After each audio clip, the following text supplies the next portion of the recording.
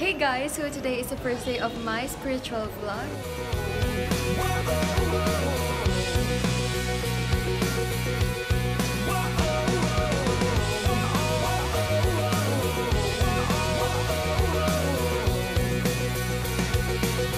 Hello, my name is Regret. So ayun, bigla silang nagpakita dito. Hi guys!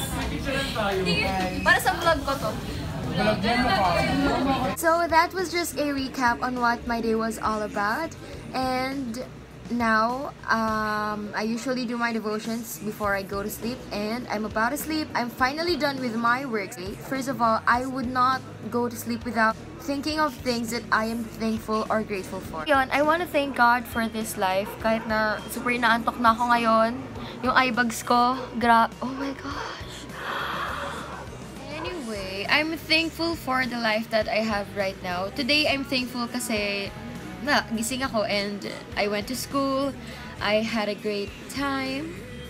Well, not really. I know, kasi I face many challenges every day. I face many struggles. But I'm glad that I can still talk to God. Even, like, hindi naman quiet time, you can always come to Him.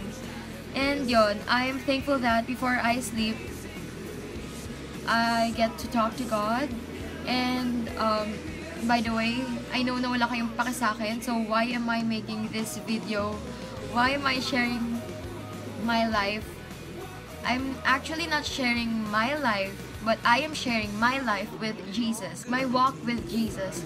So yon, I just want you guys to know that this vlog is not about me, but it's about God. Yeah, these are my Bibles. Actually, this is the Bible that I got when I got baptized back in August 6, 2017. And then I got this personal Bible when I went to the first camp that I attended. Yeah, May 24, 2016. It already turned 1 year last summer. And then what I use for my devotion is this, Our Daily Journey. So yeah, when you flip through the pages, you will see some notes that I make. Yeah, and some highlights, the notes, and everything.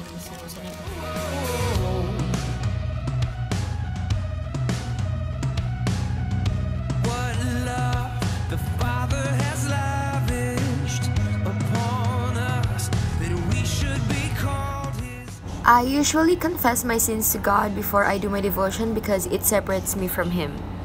And then after that, I do my devotion. I usually read a passage first, and then at the end of my devotion, there's always questions asked for us to reflect. I also do Bible reading. The one true King, I've been saved, I've been changed, I have been set free. An amazing grace. Be an encouragement is what I have learned today. Child of the one true King, yeah.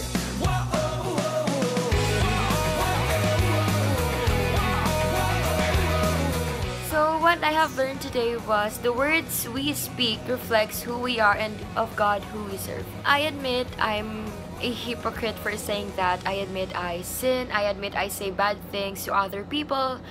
But after reading this, I feel so bad. Feeling ko pinapatamaan talaga ka ni God ngayon kasi secret ko na yun. So yeah, I'm praying that you have learned something today. Thank you for watching, and may you always find light in every darkness that comes your way. Bye!